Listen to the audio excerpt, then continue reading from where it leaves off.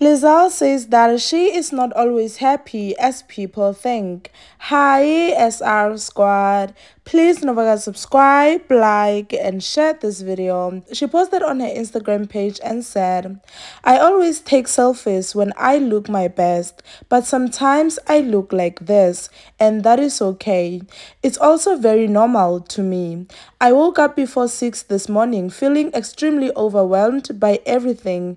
I don't know if it's the last quarter of the year push or just general anxiety to kill it at everything. When watching the Barbie movie, Gloria's monologue resonated with me so much because it highlighted the impossible double standard of being a woman. We have to always be extraordinary, but somehow we are always doing it wrong. You have to be thin, but not too thin, and you can never say you want to be thin. You have to say you want to be healthy, but also you have to be thin. You're supposed to love being a mother, but don't talk about your kids all the damn time.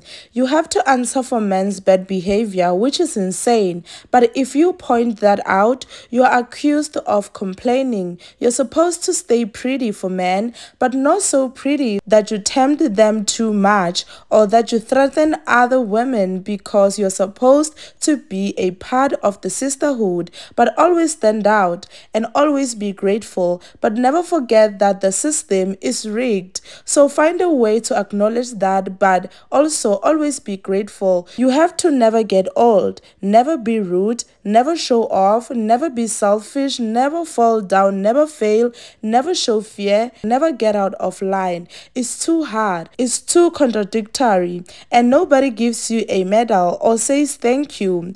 And it turns out, in fact, that not only are you doing everything wrong, but also everything is your fault. I resonated with many different parts to the monologue, and I've come to accept that some days will really just give you a moose punch in the gut. I've said it before and I'll say it again. I show up 100% for work, gym, family time, etc. So today I'm showing up 100% to my crying session. Tomorrow we shall see what tomorrow brings. We trust God for the joy He brings in the morning. Side note, having the best husband in the world helps.